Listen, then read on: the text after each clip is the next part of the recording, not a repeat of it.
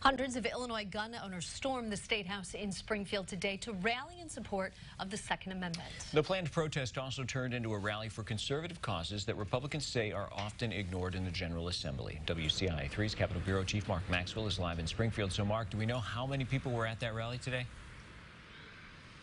Paul, it's a good question. The Secretary of State's office says it was just 400 people. The rally organizers say no way. It was much bigger. You should have seen the crowd. You can be the judge yourself here in a moment. However many they were, they brought one big resounding message and delivered it to lawmakers in person. We're not going away! An adamant crowd of Illinois gun owners marched down Capitol Avenue to surround the Statehouse front steps and protest any new gun regulations. The message has to be, we will not comply.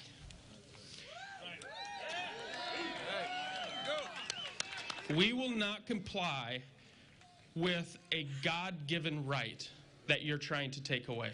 We will not do it. Republican lawmakers rallied the crowd of gun owners, encouraging a movement to divide the state in two. How many of you think it'd be a great idea to separate from Chicago?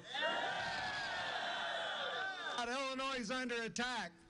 The Chicago socialists continue to work out of the playbook from Alinsky and all the other evil dictators that the first thing they've tried to do is seize your guns. Some signs referenced a civil war. One reading, "I'm willing to die to protect gun rights." I think most of the patriots here would.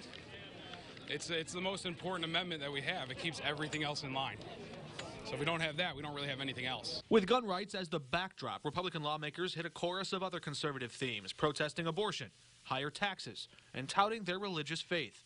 God gave us the right.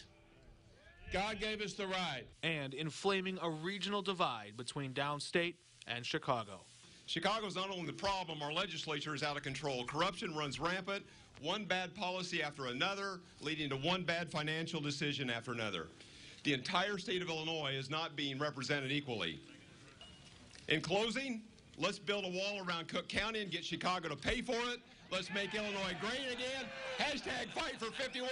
God bless Illinois and God bless you. Thank you. To be clear, that's more punchline than policy. There is no reason to believe that that proposal to split Chicago away from Illinois would ever get a vote here in Springfield.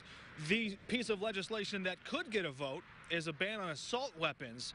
That's the name of the legislation. Some people here today cautioned reporters not to use that word. They disagree with even using the word assault weapon, but that's the name of the legislation that the lawmakers have drafted here.